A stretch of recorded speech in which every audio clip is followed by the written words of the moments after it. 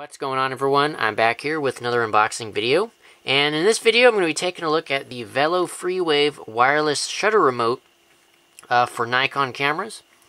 So I picked this up off of Amazon.com for about $36 with free shipping, which is actually considerably a good deal considering what you're getting. So basically this is a very simple wireless shutter release that essentially just lets you activate your camera's shutter. So yeah, now I do currently have a wired version for a shutter release cable. It has over 16 million different channel codes, basically so you don't get any interruption from anyone else using a similar shutter release remote. And as it says here, you can shoot in single shot, continuous, or bulb mode, so you can do all three of those functions using this remote. So anyway, let's go ahead and open it up and see what we got in here.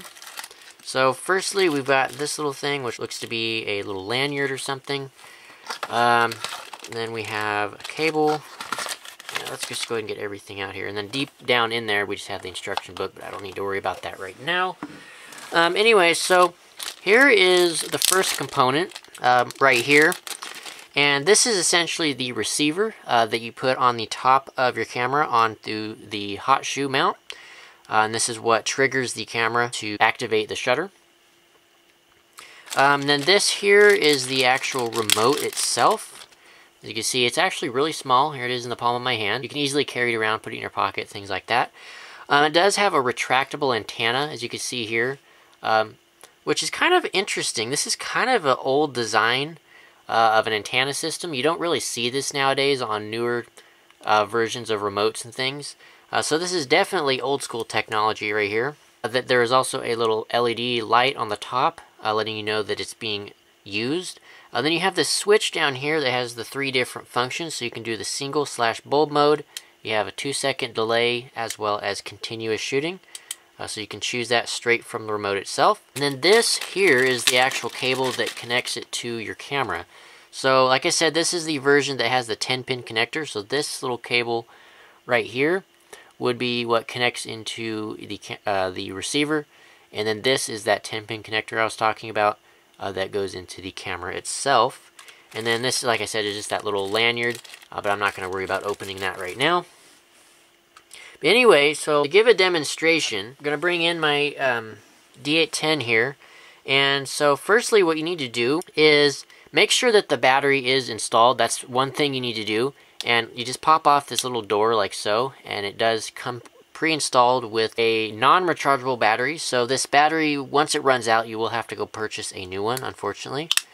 But anyway, so once you do that, you slide it right onto your hot shoe, and then you twist the little locking mechanism to get it secured in place. And then that's basically it for that. And then you grab the cable, plug it into the front portion here, and then right here is where you would connect it into the camera. You can see the 10-pin connector right there, and you just slide it into place like so. So once you get it down in there, and then you just twist the little locking mechanism in here, and it secures it to the camera so it doesn't pop out.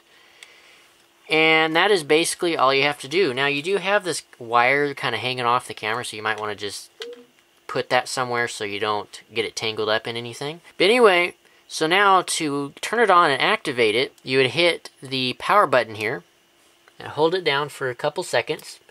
And on the front side, you can see the little red LED indicator light turns on, letting you know that it is ready to go.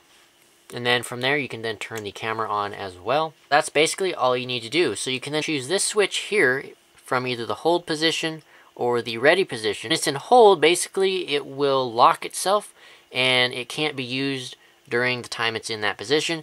And then when you're wanting to use it, you hit ready and then it's allowed to be used. And then it does have a button on top of the actual receiver if you want to manually activate the shutter via the receiver itself, which I'm not sure why you'd want to do that because the shutter release on the camera is right next to it. So that's an interesting thing of why that's there. So, but you can see you can press it down and it activates the shutter, so I'm not sure why they put that there, because you really don't particularly need it. But anyway, to use the remote, you can extend the antenna all the way out, and then from here you can press it, and you can see you can activate the camera.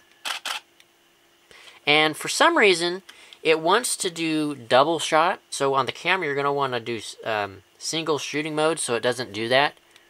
And then you can see it doesn't take 2 shots in a row at that point. But yeah, that's basically, it's real simple. You can halfway press it down to focus, press it all the way to take the photo. So that's single and bulb mode. If you go to 2-second delay, you press the focus, press it, and then it goes into 2-second delay mode. And you can see there, it just waited 2 seconds and then activated the shutter after that 2 seconds, which is really cool.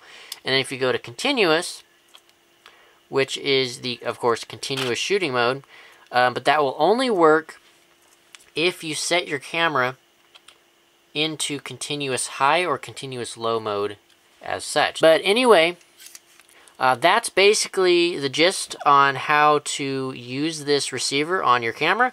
Like I said, you can pick this up for various other camera manufacturers as well, so it's not just a Nikon specific remote. You can get one for Sony cameras, you can get one for Canon cameras, and things of such. Anyway, that is basically it for this video. Hope it helped you guys out and kind of helped you in a buying decision for a wireless shutter remote for your camera. So far, I can tell that this one's going to be working out pretty nicely for what I need to do. But anyway, yeah. So I will provide a link in the description below if you guys are interested in picking this particular remote up. And yeah, with that all being said, hope you guys have enjoyed. Make sure to hit that subscribe button right down below. It is really greatly appreciated and helps out the channel. Hit that thumbs up button as well. That is also much, much appreciated. And if you guys have any questions, comments, or need help in any way, drop a comment below, and I'll try to help you guys the best as I can. So yes, with that all being said, once again, hope you guys have enjoyed, and I'll see you guys in the next one. Peace out.